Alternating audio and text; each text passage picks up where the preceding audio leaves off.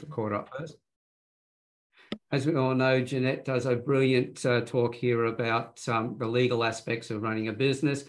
Today, I believe you're talking about the contracts that we need when we're dealing with family members as well. Because yes, we might think that we've got a great relationship with our family, but when a business starts going the wrong way, or it's going very well, there will be those that will argue about the agreements that they originally had verbally. So, Jeanette, if you'd like to take us through this, I'm waiting and looking forward to listening to it. Thank you very much, Alan.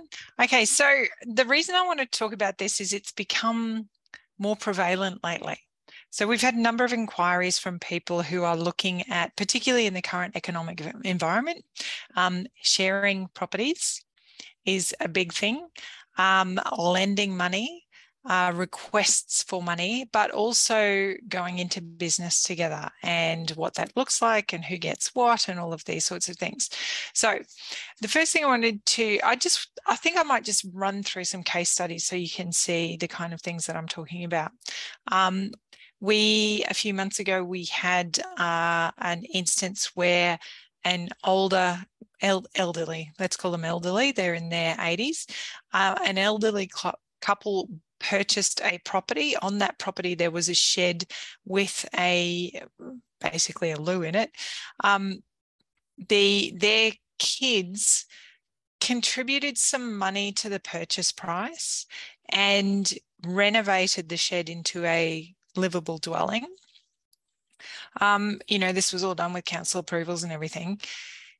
But the title is in the name of the parents. So the ownership of the property is in the name of the parents. And the kids are a bit concerned that they protect their investment.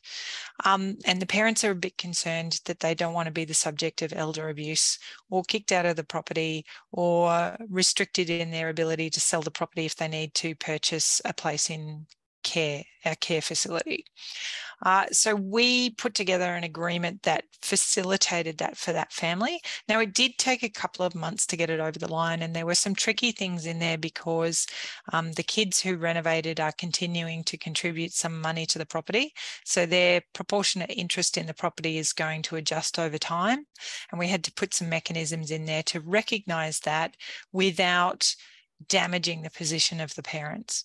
And we've managed to do that without having to put their names on title. So the elder parents feel a lot more secure. That's one situation. And it was really important for that family to nut that out now. It was difficult. It was emotional. The people in the room who work with particularly supporting families and parents would understand how difficult some of these conversations can be, but it's very worthwhile. And we now have a mechanism in place that if anything goes wrong in the future, if any party dies, if there's divorces, all of those things have been considered and dealt with in this agreement. So the family is very happy, and the other child who doesn't live on the property and has no interest in the current interest in the property but may well inherit some interest is also, they've seen the agreement and they've made their comments. We haven't acted for them, but they are happy with it as well. So we've got a happy family that has certainty in terms of going forward, even if they end up in a situation of dispute. And if there was nothing in writing, that certainty would not be there. And the ability to deal with a problem quickly and easily and inexpensively would not be there. What you'd end up in is a situation like a court case I read last week. So the decision was just recently handed down. It was around things that happened in 2019 where some money went into a property from parents to a child. There was a divorce, there was an argument over who owned what and who was entitled to what and all sorts of things. And that went through an entire court proceeding. So they would have spent over $100,000 in legal fees, probably $100,000 each in legal fees to get a decision where the court said, well, actually, the kids have to pay the parents 40 grand. 40 grand. They've spent $200,000 to get a decision that amounted to 40 grand. Whereas if they had spent a couple of grand up front, that could have all been documented clearly. There's no problems with, oh, I remembered it that way versus I remembered it that way. And people's memories are fallible. I mean, who in the room can tell me what they had for lunch last Wednesday? One person. 2, 3, 4. Okay, a few people. Okay, what about Wednesday a year ago? Not a chance. It's no different with contracts around, that involve money or businesses or properties or anything like that. Your memory fails. So it's really important to get these things documented. Another really recent example was where some parents are moving, or they have already moved into their child's property, but they sold their house and they're going to contribute a few $100,000 into renovating this property.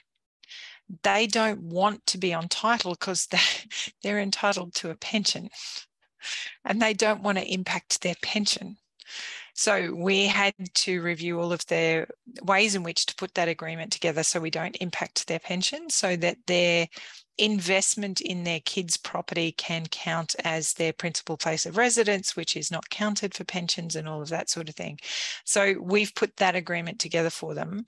And the kids don't seem to be particularly worried about that. Not surprisingly, they're about to benefit by a couple of $100,000 and an increased value to their home.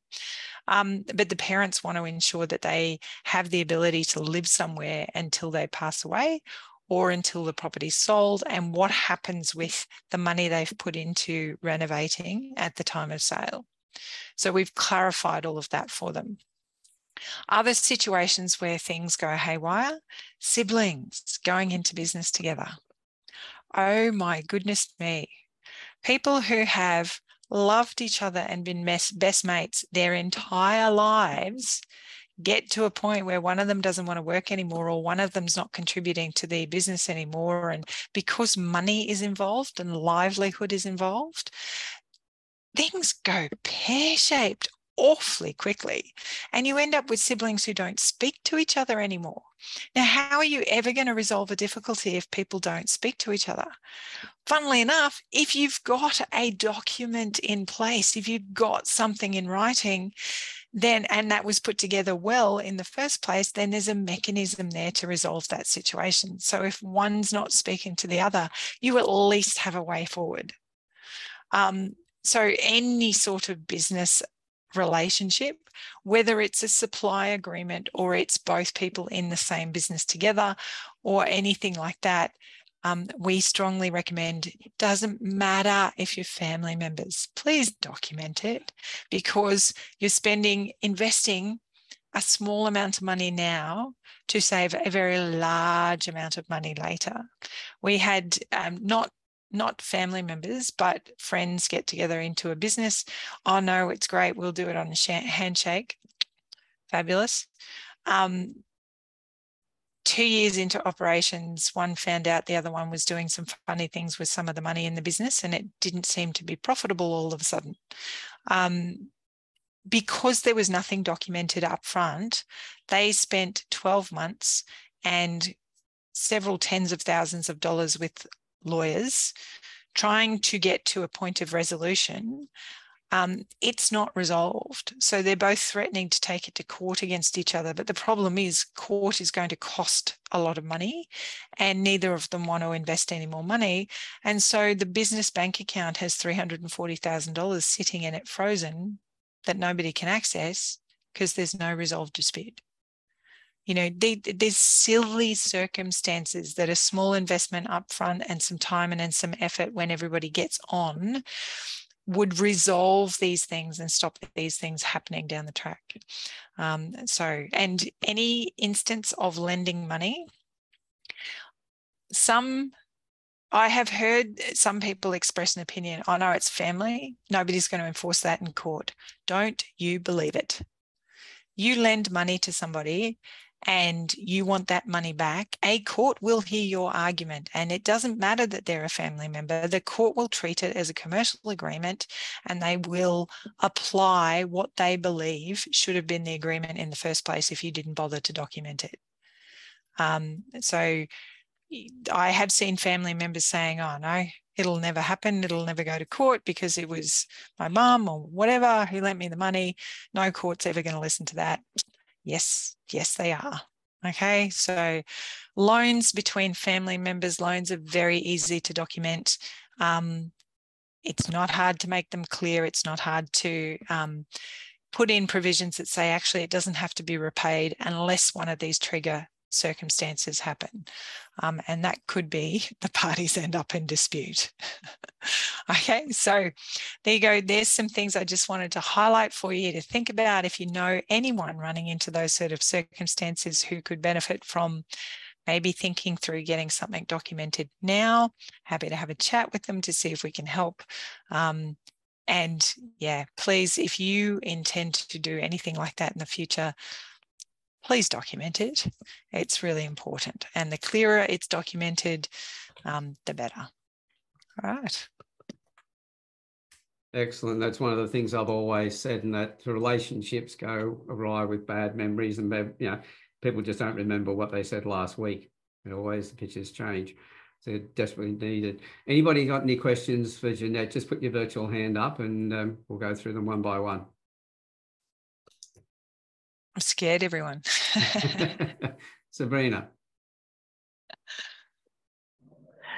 Jeanette, I'm just curious, just a little bit off topic. I understand having something in place with your family members and all of that, but regarding it business-wise, because I'm in Victoria, would you look at service agreements if they are? Yeah. So there's the way business works in Australia is most laws associated with business are national, which means it doesn't matter where you are in Australia, we can help you. Okay. Then. Things like property law, like leasing, that's state-based. So we're in Queensland, we help people in Queensland in that area.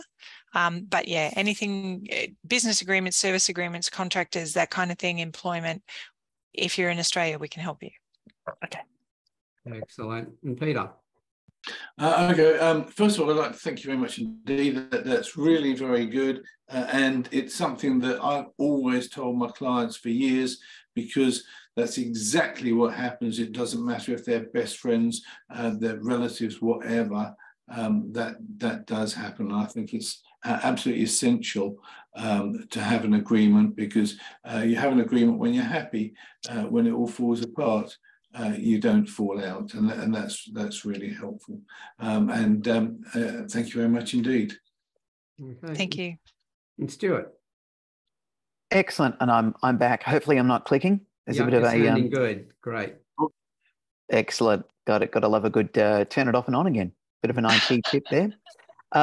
Excellent. So Jeanette, thank you so much. I cannot attest to this, having things documented. And as a matter of fact, I have got a couple of referrals to send through. So my question to you is, what's the best process? Because step one, I've got the two individual things. One is around an agreement that you just mentioned, timely, excellent. And the other one is somebody that just needs advice on some financial due process. How would one refer to you? Okay, so the best way is an email introduction to say, hey, this is Jeanette. I mentioned her to you. Jeanette, this is so-and-so. I mentioned them to you. In terms of people who want to just have an advice session, we have a short advice session, which is a 20-minute Zoom conversation, or else we can respond to a couple of short questions on email. That Zoom conversation is up to 20 minutes, and that's $220. And we often resolve everyone's problems in that 20 minutes and allow them to move on with confidence and give them peace of mind. The other option, like where it's an agreement, the best way is to make that email introduction, and then we can have a quick chat with them, which doesn't have a cost associated, to find out what it is what solution they're looking for, and then we let them know if we can help them and what their investment will be to do so. Excellent. Thank you very, very much. Expect some emails. Thank you. And Mark. Jeanette, very informative as per normal. I Thank suppose you. we've come to expect that. My question to you is partnership agreements and succession planning. Do you include that in a partnership agreement? You can do. We caution against partnerships mainly because of the liability. So in terms of a partnership, the best example I can give is I worked with a law firm, and after I had left, one of the partners went to jail for trust account fraud.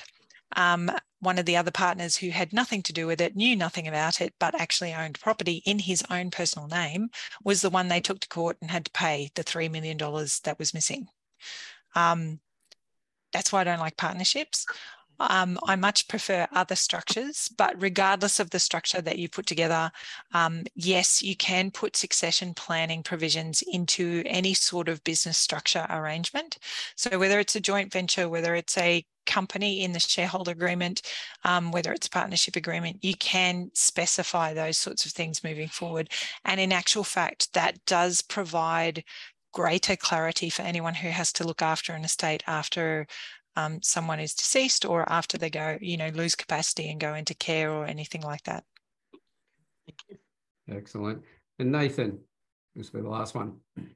Yeah, so on that partnership thing, Mark, we agree completely with Jeanette. Never, ever, ever, ever, ever go into a partnership, ever. If you have to go into a partnership, set up a company, and the two companies, they become partners, right? Because then you've actually got that limited liability surrounding that. But we also say one structure, one event. So if you're doing a business, you put your business in it. If you're doing investing, you put your investments into a different company. So there's never mixing, ever. But yeah, thanks, Jeanette. It was a great presentation. Completely agree with everything you just said. Thanks, Nathan. And thanks very much. I'll just stop the recording first of all.